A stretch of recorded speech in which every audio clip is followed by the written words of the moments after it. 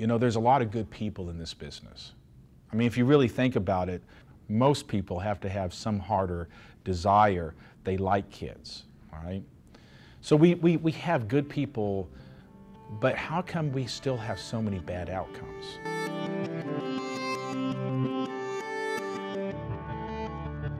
And so the Burns Institute was influential in helping us to take on our very first major racial ethnic disparity situation, and that was the school-to-prison pipeline. We took the data and we noticed that we had over a 2,000% increase in referrals from schools since the year one when we first put police on campus.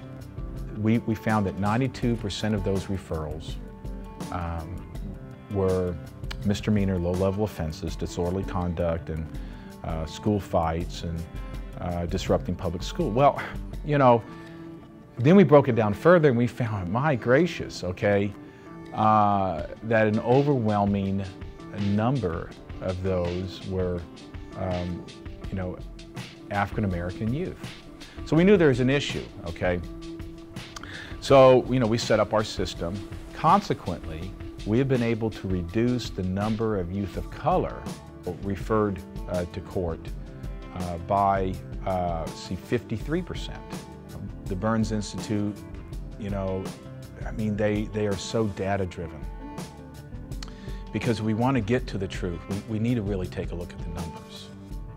This is not about saying that anyone's a racist, but we know from our business at the Burns Institute that it's really about the systems we work in.